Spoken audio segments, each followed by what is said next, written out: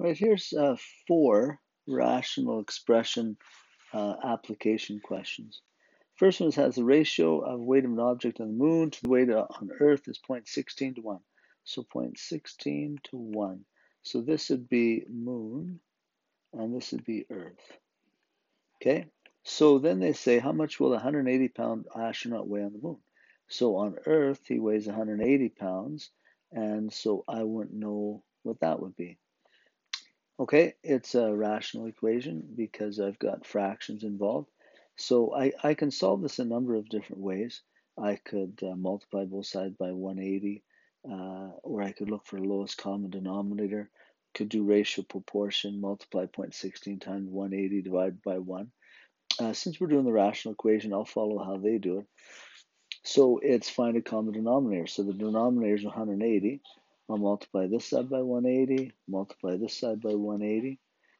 So these cancel, and so now all I have to do is go 180 times 0.16, divide 1, done. Not sure what that comes out to. You can do that on a calculator. Here's another one. To determine the number of lake and trout, conservationist catches 112 trout, tags them, releases them back into the lake. So there's 112 trout that are tagged. Later, 82 trout are caught, and 32 of them are tagged. So how many trout are in the lake? So it seems like we've got tagged fish versus total fish. That's the ratio that we're looking at. So in the first time, they tagged 112 trout, but I don't know how many fish were actually in the lake. There would have been a whole lot more than that. But then after the second time, they catch a total of 82 fish. Those are the total on the bottom, and 32 of them are tagged. So now if I figure out this ratio, I should be able to answer the question. Lowest common denominator is 82x, so I can multiply both sides by 82x. 82x. On this side, the 82's cancel, so I'm left with 32x. And on this side, the x's cancel, I'm left with 82 times 112. Dividing both sides by 32, so I'll get x is equal to whatever 82 times 112 divided by 32 comes out to. Okay, there's another one. Here's a third one. A rope is 28 feet long. How can the rope be cut in such a way that the ratio of the two resulting segments is 3 to 5? This is sort of a funny question. So 3 to 5, so this would be like the short one versus the long one. But the number 28 is a total distance. It's not just a part of a distance. So to get my ratio, I don't think I can use both a short and a long one. But if the short one was 3 and the long one was 5, what would the total distance be of just that rope? It'd be 8, right? So I could set up the ratio this way. So 3 is the short one versus 8 is your total length. So if your total length instead of 8 is 28, then what would the shorter side be?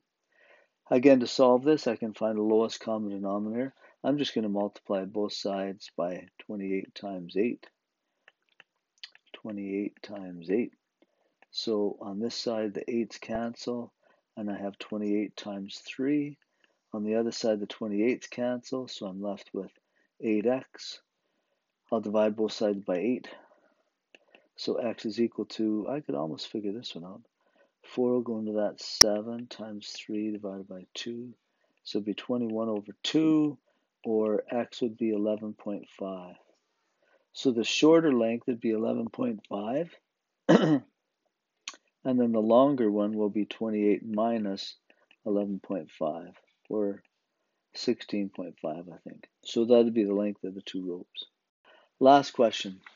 Adventure Tours has 6 leisure tour trolleys that travel 15 miles per hour slower than the 3 express tour buses.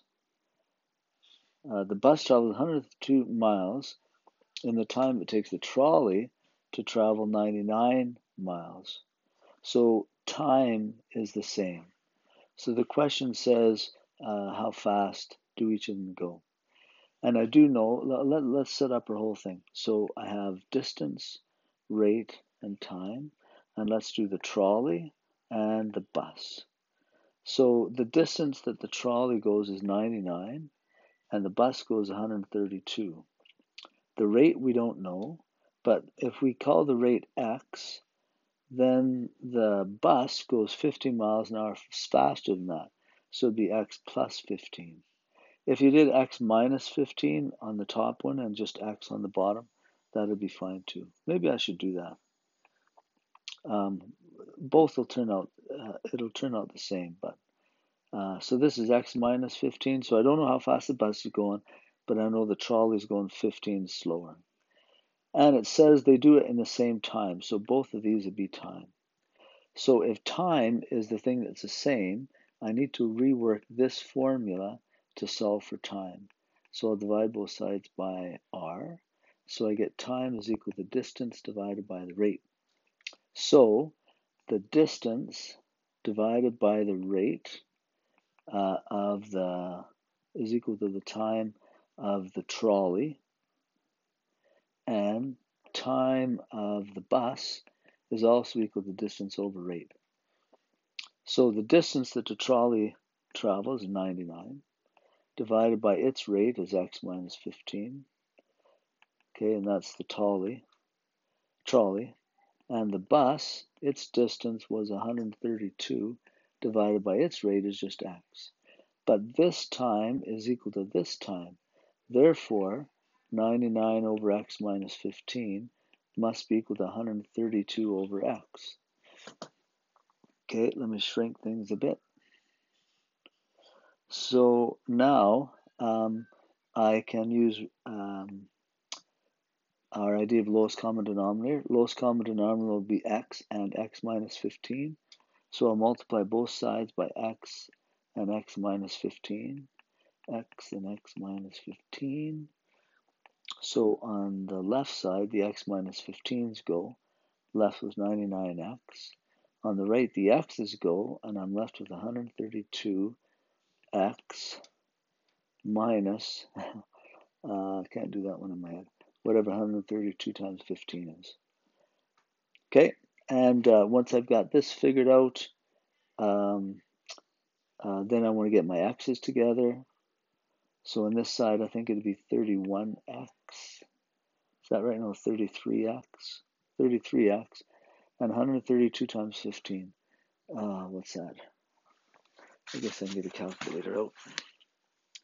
Might as well solve this one. Okay, calculator. 132 times 15. 1980. Okay, so I moved this to this side and subtracted. And then this thing, I multiplied and took it to this side and made it and changed its sign from negative to positive. Now I just have to go 1980 divided by 33. Oh, it comes out even.